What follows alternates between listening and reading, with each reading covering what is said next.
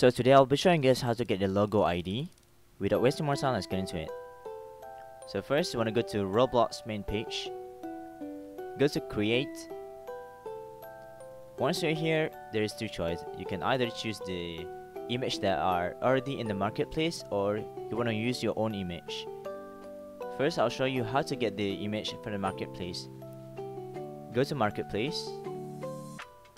Go to image.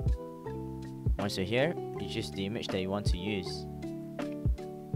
I'll just use this one, for example. Once you find the image that you want to use, try in Studio.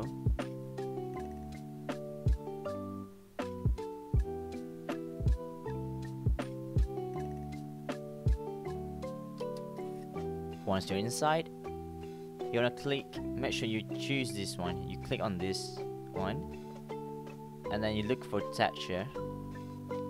Once you find it, you're gonna see after the equals, there's gonna be the numbers.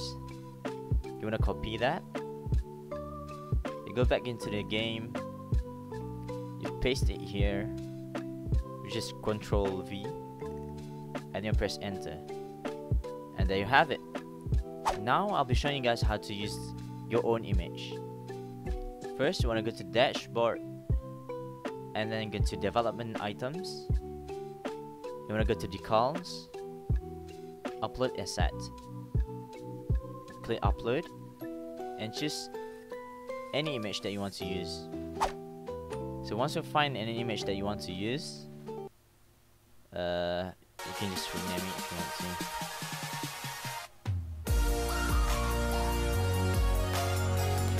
You wanna click Upload.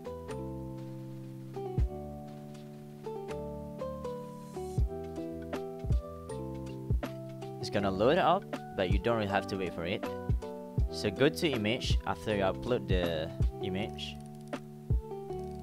you can't really see, but there should be a 3 dots on the top right. So you just click on there, copy asset ID, go back into your game,